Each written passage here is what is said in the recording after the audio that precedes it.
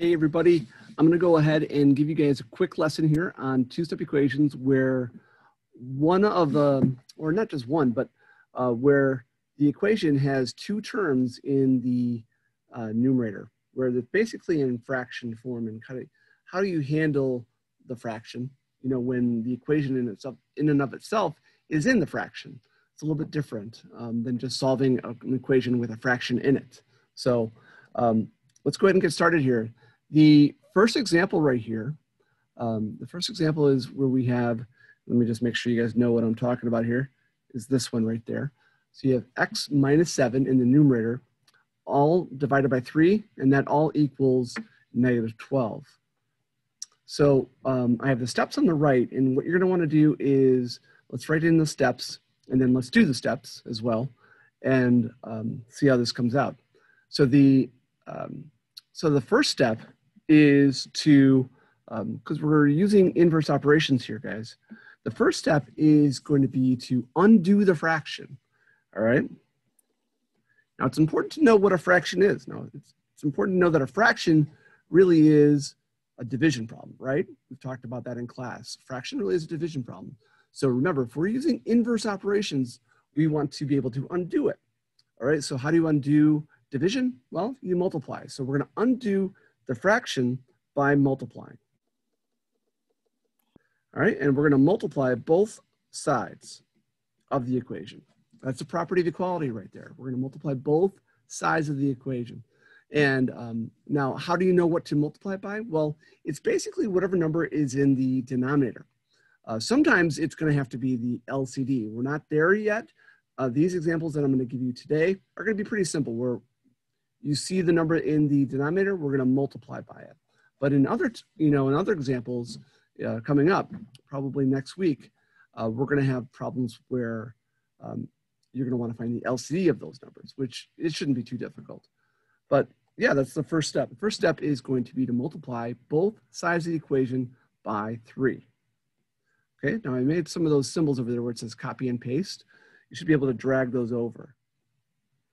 So I'm going to drag this over to right there. Then I'm going to drag that over right there. That's a multiplication sign. And like I was saying in class, I would try to avoid using an X for the multiplication symbol. I'm using the binary, the dot symbol, the binary symbol for multiplication, which is probably the least confusing way to do it. Because sometimes when you use an X, it gets confused with being, this particular equation has an X in it as one of its variables. So it can get confused with the variable sometimes, or and it's kind of get lost in all that stuff. So that's what we're going to do first. We're going to multiply both sides by 3. So here's the important part. Now, in multiplying, when we multiply both sides by 3, we're not going to distribute the 3 into the x minus 7. What happens right off the bat is that stuff right there, that's going to cancel out, okay? So that 3 is not even going to have a chance to distribute into x minus 7. So that cancels itself out because that's cross-canceling right there, okay? And so now what I'm going to do is I'm going to rewrite the problem, okay? So we're going to rewrite the problem. Now all that's left on the left side of the equation is x minus 7. So go ahead and write that down. So x minus 7, you guys can put that in your computer. And then on the right side of the equation is where we multiply negative 12 times 3. So negative 12 times 3 is negative 36. So we're going to put that there. So that's important. I know I've talked about that in class as well, which is getting in the habit of when you do a step in algebra, rewrite the problem, because you're always kind of transforming the problem. The problem is always shifting. So now it's a new problem. It was x minus 7 over 3 equals negative 12. And now it's x minus 7 equals negative 36. So it's a different problem now. I mean, it's the same problem that we're working on, but now it looks different, right? Because we applied inverse operations during the first step. That's what we did.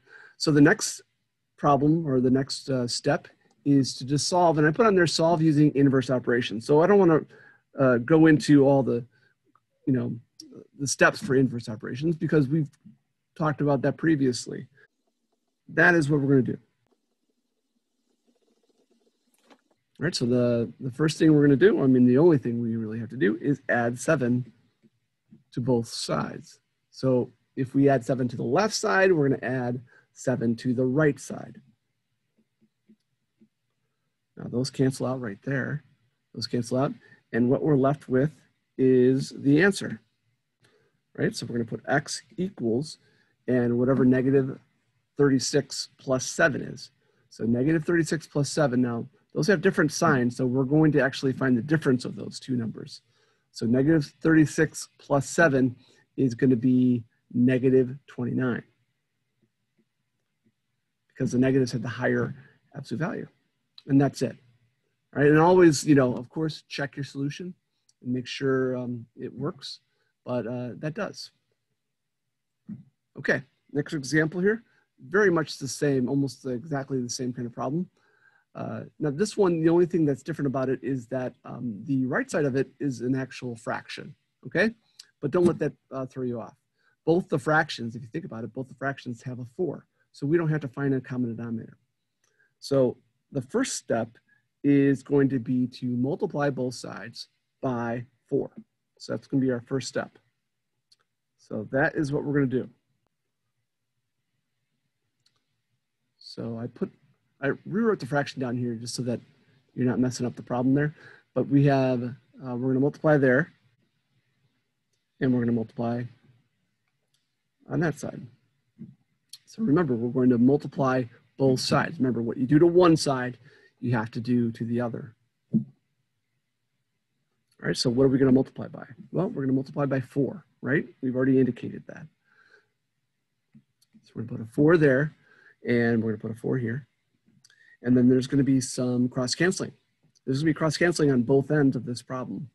So the first thing that cross-cancels, the first thing that's going to cross-cancel are the 4s right there. Again, you're not going to distribute the 4 into the x minus 6. It's very tempting to want to do that, but leave it be because the 4s cancel each other out. And on the right side of the equation, the same thing is going to happen. So we're going to get rid of those 4s right there. All right, so now we have to rewrite the problem. Okay, so both fractions have been what I like to call cleared. You know, in algebra, that's kind of a good thing. It's a nice thing to be able to do, especially when you have a lot of fractions in the problem. And believe me, we're going to get problems coming up here where we have lots of fractions in them. And clearing the fractions really makes it so much easier. It just does. So I'm going to go ahead and rewrite the problem. X minus 6 equals 5. Okay, so those 4s canceled each other out. And those 4s did not affect the x minus 6, nor did it affect the 5. And now we're just going to use inverse operations to solve. So the next step is going to be to add 6 to both sides. And get your calculator out for this. So go ahead and cancel those out. Don't get your calculator out.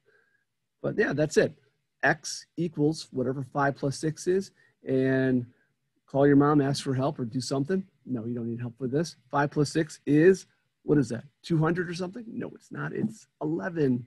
It's 11. So put X equals 11. And there you have it.